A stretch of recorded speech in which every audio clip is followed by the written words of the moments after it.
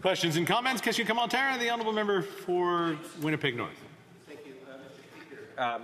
Canada is made up of a foundation of pillars. Democracy is supreme. The parliamentary proceedings that take place here are no doubt very much supreme.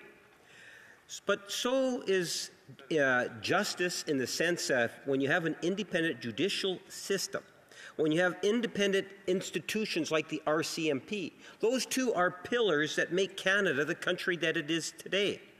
The Conservative motion that says we are going to start collecting information to hand directly over to the RCMP, many would argue is a violation of our Constitution, our Charter, which is a part of our Canadian identity.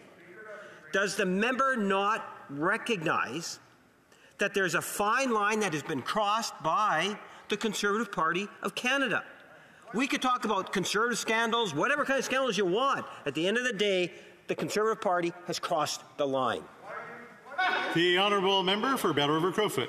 See, the irony in the statement that member just made is he talked about Parliament being supreme, but then he went on to say how Parliament can't do anything about this, how Parliament shouldn't look for answers, how Parliament shouldn't do anything to uncover the scandal, the corruption, and the mismanagement of those Liberals. Mr. Speaker, I find it troubling that they will, it seems, stop at nothing to cover up the corruption that is being led by that Prime Minister, the Industry Minister, and members of this government.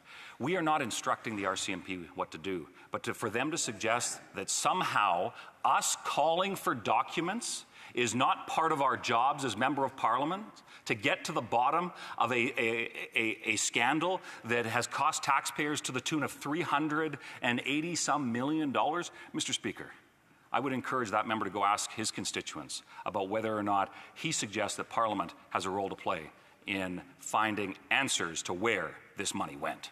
Hear, hear.